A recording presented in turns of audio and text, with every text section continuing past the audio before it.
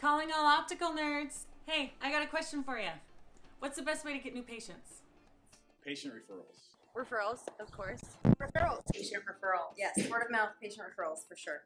Referrals, of course. Referrals. Of course it's referrals. It always has been and it always will be. Because that person is speaking a testimony about you, and of course that's gonna make them want to come to you. It's way better than getting patients off of some ad they see on a billboard, because they have that testimony backing them.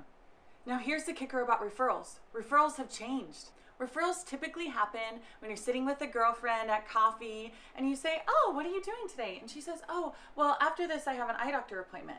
Oh my gosh, I have been looking for a new eye doctor. Who do you go to? Or when you're standing in the line at Macy's and the cashier goes, hey, those are really cute glasses. Where'd you get those? Oh, I got them at Family Eye Center just right up the street. That's typically how referrals work, but referrals are so much more now. Take a look.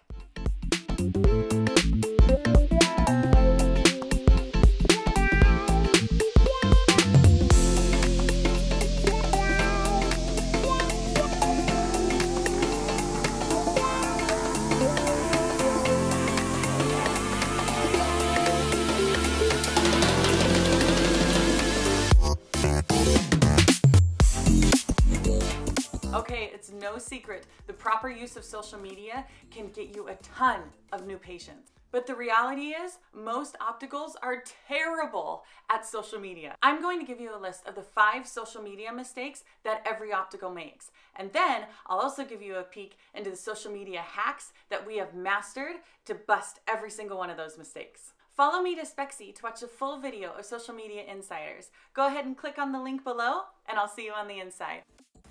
Oh, what if I told you that I could get you referrals right now? More Let's referrals. go. Let's go. Let's go. How do we do this? That would be awesome. That'd be awesome. Yeah, Yeah. sign me up.